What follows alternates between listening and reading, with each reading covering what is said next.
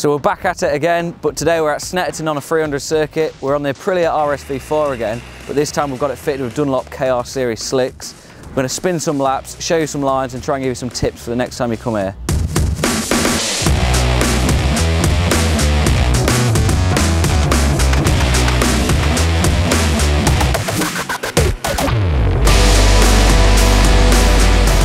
Straightaways don't come much longer than this in the UK. It's flat out in 6th gear on the Aprilia, and I'm looking for the 300 metre board as my braking marker. It's back to 4th gear and aim to catch the first part of the curbs.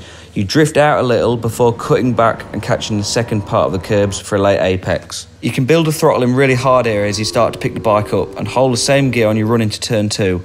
I'm braking just after the 300 metre board and I'm holding 1st gear with this bike for the tight hairpin.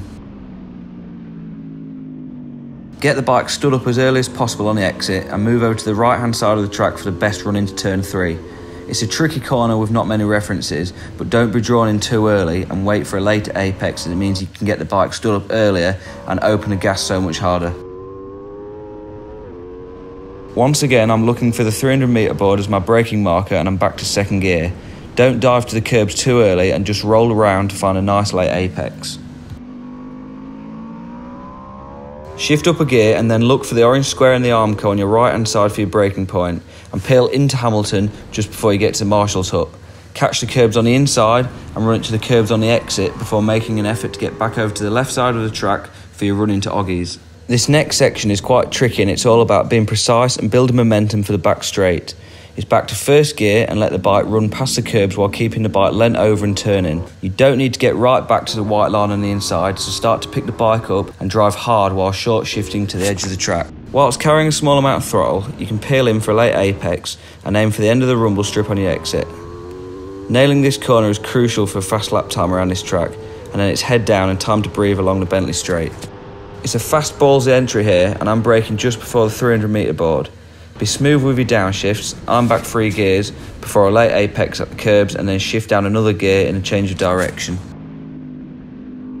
Short shift to 3rd for the run to the bomb hole and brake a little to help you turn in. There isn't really a turning in point here, so just feel your way into it. Build in the throttle at the curbs and you can really attack the entry to Coram, but be smooth as you brake as you're carrying lean angle. Aim for a metre or so off the inside white line and carry smooth throttle around the corner, closing the gap to the white line as you go. I'm back to 1st here, and as soon as I'm upright, I brake as late as I dare. Now it's head down, arse up, and that's a lap of the Snetteton 300 circuit.